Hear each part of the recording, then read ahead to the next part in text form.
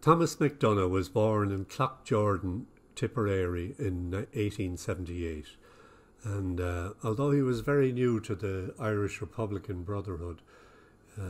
he, having been more of a constitutionalist most of his life,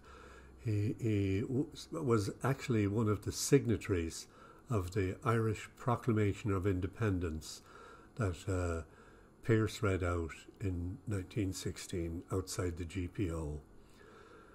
MacDonagh was in command at Jacob's Biscuit Factory, and when the rising was crushed, he was tried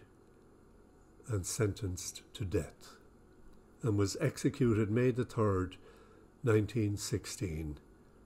at Kilmainham Jail. Francis Ledwidge wrote this poem, Lament for Thomas MacDonagh. He shall not hear the bittern cry in the wild sky where he is lain, nor voices of the sweeter birds above the wailing of the rain, nor shall he know when loud March blows through slanting snows her fanfare shrill, blowing to flame the golden cup of many an upset daffodil. But when the dark cow leaves the moor and pastures poor with greedy weeds, perhaps he'll hear her low at morn, lifting her horn